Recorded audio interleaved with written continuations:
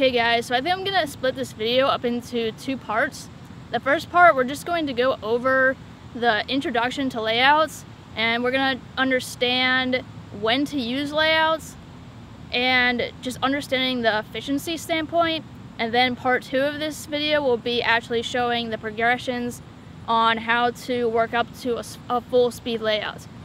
So layouts are something that are really marketed in the sport. It's really hard to find anything online that is included in Ultimate Frisbee that doesn't have some image of a layout. But in actual functionality, layouts are really not what you want to do, at least on offense. For offense and catching, layouts are pretty much the hardest possible way to catch the disc. It's very difficult. You have to leave your feet, catch the disc. Most of the time it's going to be one hand, because if you're laying out, it means the disc is really far, and then you have to hold it through the ground. And this is something that it's not ideal. If you can run the disc out, you want to do that because you're going to catch the disc way more times than when you're laying out.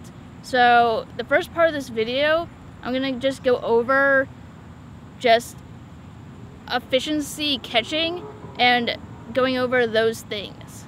So this brings me back to the concept in my previous catching tutorial of my 4 zones. And it's really important to always be catching in the lowest zone possible.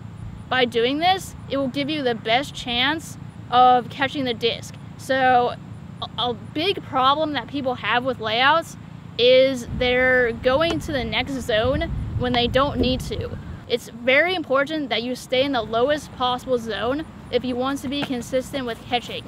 So what will happen is someone will try to lay out when they didn't need to, and then they'll drop the disc. But if all they need to do was just run and catch it low, they would have caught it. And this concept is very true for zones 2 and 3 too.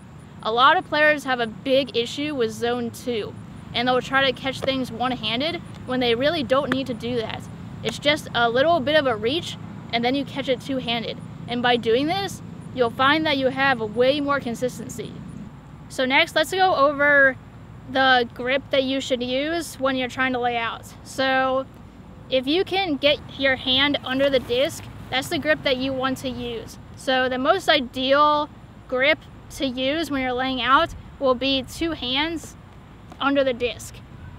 When you catch like this, it's going to be a lot harder to get the disc, because when you catch like this, your hand is already under the disc, so the disc is falling into your hand. When you catch it like this, you have to go to the disc, so it's just harder. So if you can ever catch with your hand under the disc, you want to do it because it's going to give you a better chance of catching the disc. Also, if you want the longest maximum reach, you want to turn sideways. I'll do a demonstrations for you to show you your difference of your reach. So this right here is when my hand is straight out. And when I turn to the side, it's so much farther. I pick up a good amount of distance by turning to the side. So if you need the most maximum amount of distance, you want to go one-handed and turn to the side. This is the maximum reach that you can get on a layout. When you catch the disc with your hand on the bottom, you want to flip the disc over before you land, and this makes the fall just a lot smoother, and it makes it a lot easier to hang on to. So when you lay out, you have to commit a full step earlier than when you're running it out. When you're first starting layouts, this can be kind of hard to get used to because you'll end up diving too late. Okay, so that's going to be it for part 1. Be sure to check out part 2, and like this video if you liked it. Don't forget to subscribe. Be sure to share this with anyone you think could benefit from it. This is Ultimate101. I'll see you next time.